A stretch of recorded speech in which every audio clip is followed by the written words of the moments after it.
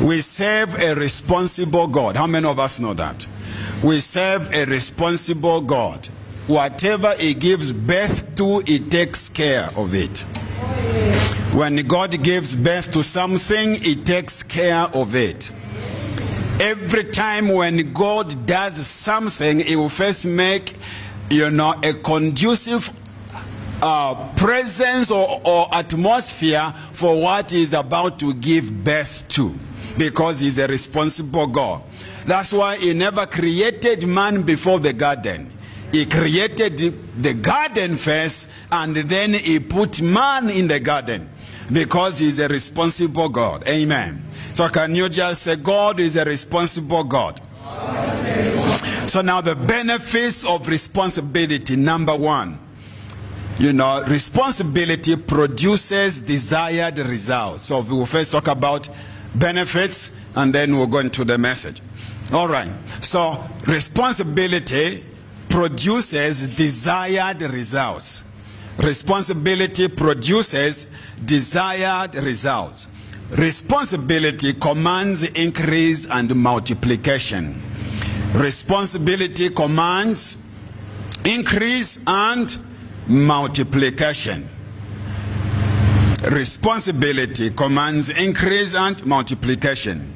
Responsibility makes one stand out. Makes one to stand out. Responsibility makes one to stand out. Responsibility increases one's capacity for more. Responsibility increases capacity for more. That's what responsibility does. So those are some of the benefits of responsibility. Responsibility eliminates excuses and blame. Responsibility eliminates excuses and blame. Responsibility, that is number 6, attracts favor. Responsibility attracts favor.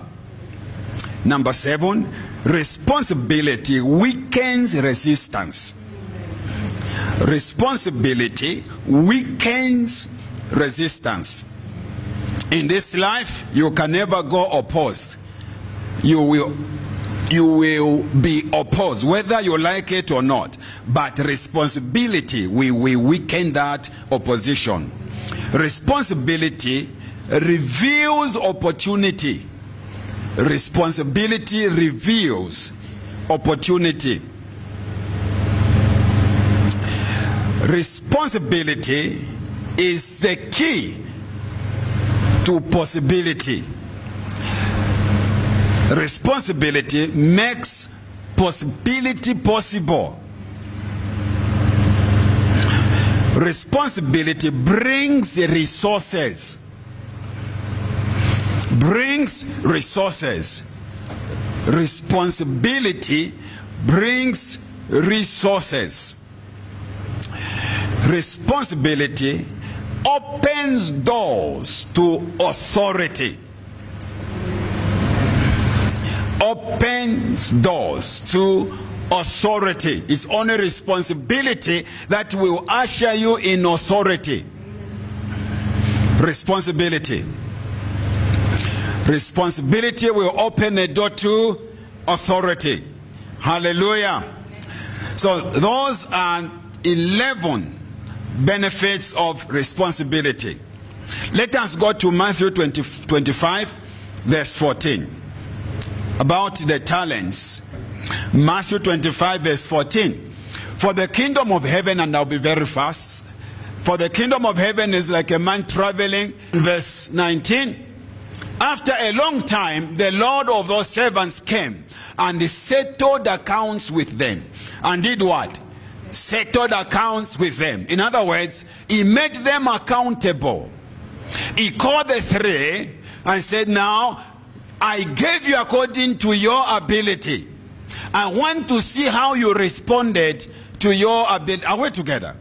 Okay? I want to see how you responded to your ability. Okay? So after a long time, the Lord of those servants came and settled accounts with them. Now, how many of us know that Jesus one day will be here? Jesus one day will come. One day we are going to hear the trumpet. Now, verse 20. So he who had received 5 talents came and brought 5 other talents, saying, Lord, you have delivered to me 5 talents. Look, I have gained 5 more talents besides them. Hallelujah. So the one that received 5 presented to the master, I have gained 5 more. In other words, I have multiplied that which you gave me. Hallelujah. Now, what is responsibility? My wife gave a very, very classic definition of responsibility. Okay, now, responsibility is the state or fact of having a duty. I just got this from one of these dictionaries, to deal with something or having control over. It is actually, having or exercising authority over what you have been given.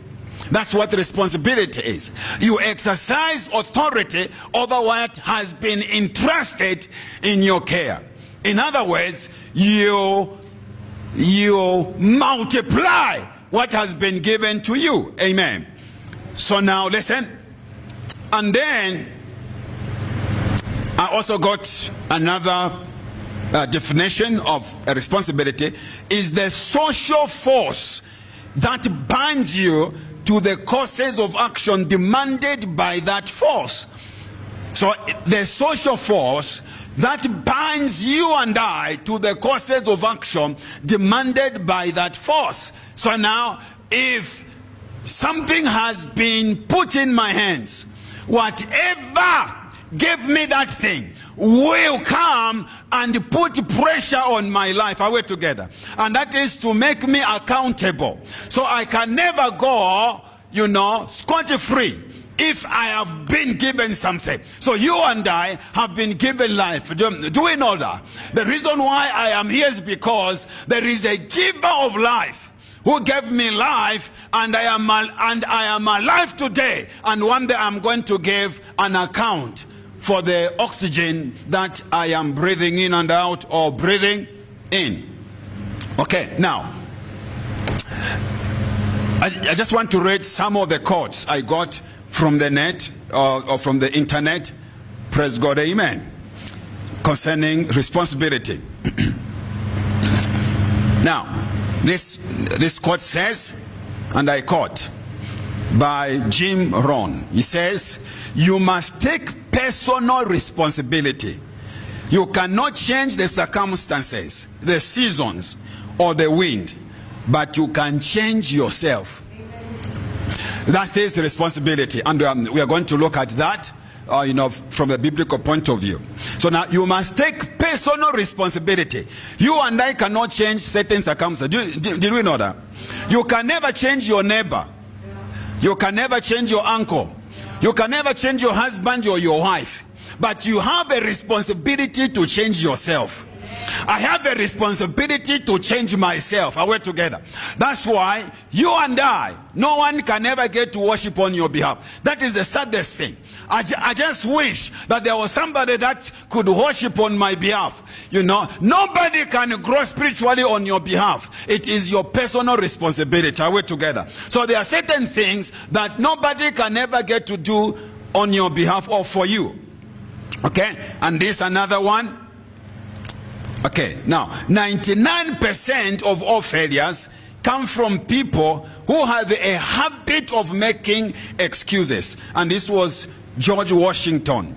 Okay, so he said 99% of all failures come from people who have a habit of making excuses. In this world, if you want to find excuses, you'll find plenty of them. And the moment you go into the habit of giving excuses, you are going into the arena of irresponsibility. And we're together. And, Adam blamed who? Blamed his wife, and then the wife blamed the snake. Do you remember that incident? Okay. And the snake had no one to blame. All right. So excuses are as old as Adam. All right. There is another quote here by Wayne Dyer. all blame is a waste of time. All blame is a waste of time. All blame is a waste of time. Okay. All blame is a waste of time. No matter how much fault you find with another, and regardless of how much you blame him, it will not change you. Yeah. Yes. It will not change you. Okay. So now, if I go into fault finding, listen to me, that can never get to help me at all. It can never change me at all. So now my responsibility is on working on my life. Working on my life. Okay. Now, the other quote I got from the internet: most people do not really want freedom. Most people do not really want freedom because freedom involves responsibility. Okay. Now, when we talk about freedom, listen, saints, when we talk about freedom, freedom comes with responsibility. And most people are frightened of responsibility. We do not want responsibility. That's why we get to go back into bondage again. Are we together? Because, you know, bondage feels like there is someone who's responsible over my life. There is someone that I can blame. That's why people say, I did not do it, I was tempted. We're together. So every one of us is responsible over his life or her life. Hallelujah. Amen. Hallelujah. Now, look at the word responsibility. Okay? It is made up of two words, response and ability. So, God has given us the ability to choose. Choose ye today. Choose what? Life. Okay. So we have been given the ability to choose. That's why, you know, you and I can never get to blame God for any single thing, because we are free moral beings. God has given us the ability to choose. We choose what we should eat. We choose what we should dress. We choose our destiny. We choose our future. Did we know that? We choose our tomorrow. We choose whom we should serve. Everything in this life is a choice. We choose. So, God has given us the ability to choose. God has given us the ability to choose. Therefore, we can never blame on circumstances, conditions, or any other thing, or my uncle whosoever. Now, behavior is a product of one's own conscious choice. Behavior, when someone is behaving in a certain way, they have consciously decided to behave in such a way. Based on values they have chosen to impress, rather than a product of their condition based on feelings. Okay, that was Stephen Covey. All right, now, responsibility is the greatest freedom God ever gave to mankind. Responsibility is the greatest freedom. So, God gave man, you know, the freedom of responsibility. So, responsibility is the greatest freedom God ever gave to mankind. The ability to choose. The ability to choose how to respond to God the Creator and His creation. An awesome responsibility. And that one I coined it myself. Now, responsibility entails freedom. The freedom championed by a passion to be productive and accountable to one master. And this is God. And I coined that one. So if you ever go and quote it somewhere, you should give credit to me. Okay, so responsibility entails the freedom. Now, when God gives me responsibility, it frees me to choose. It frees me to do what I want.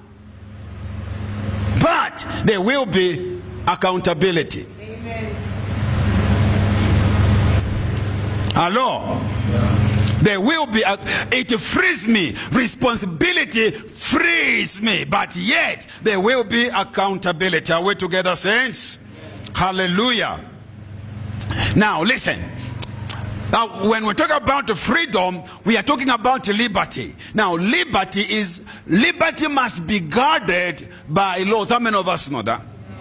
Yes. Liberty must be guarded by laws or values.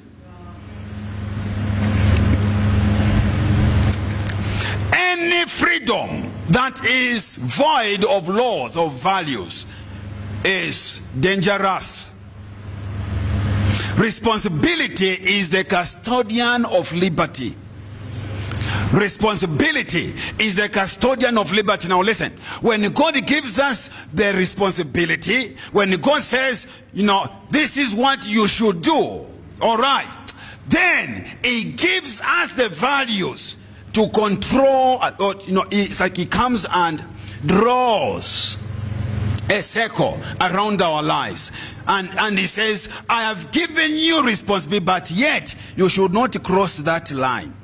So then it is up to me to choose to cross or to remain in that circle. All right. Now, liberty without limits is captivity in disguise. Liberty without limits is captivity in disguise. Galatians chapter 5 verse 13. Galatians chapter 5 verse 13. Let us read Galatians chapter 5 verse 13. Galatians chapter 5 verse 13. The Bible says, for you brethren have been called to liberty. We have been called to what? Called to freedom. Only do not use liberty as an opportunity for the flesh, but through love serve one another. So liberty should be in the confines of godly values. Are we well, saints? Every lawless man is a lifeless man. My wife mentioned it. We didn't change notes. Okay.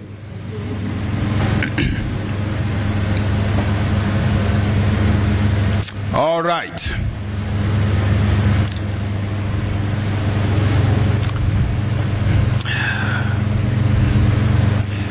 You are free to do what you want. Did you know that?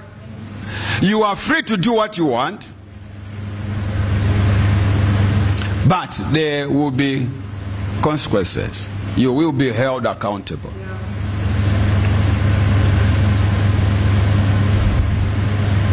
You are at liberty to do what is right, but not what you like. That is the response. That's the difference. Responsibility is to be at liberty to do what is right, not what I like. Did you hear that?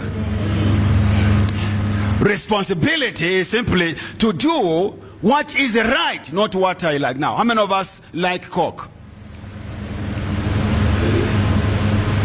Coke is good, especially when it's now summer, but it is not good for your health. There are things we like. There are things we like. We like them. If I get to ask each one of us here what we like, we may discover that some of those things we like are against God. But we like them. Are we together? Okay, so we like them. All right, so now there are things that you and I like. They might appear good, but they are against God's standards. Are we together? Then we should get to find what is right.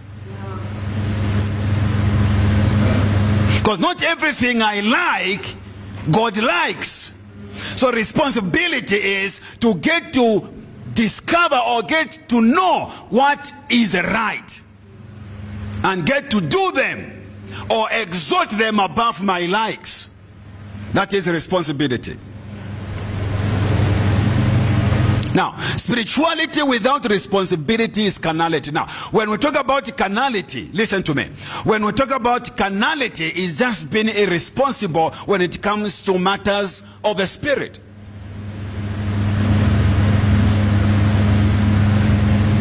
So spirituality without responsibility is carnality. Responsibility gives value to spirituality. Responsibility gives value to spirituality.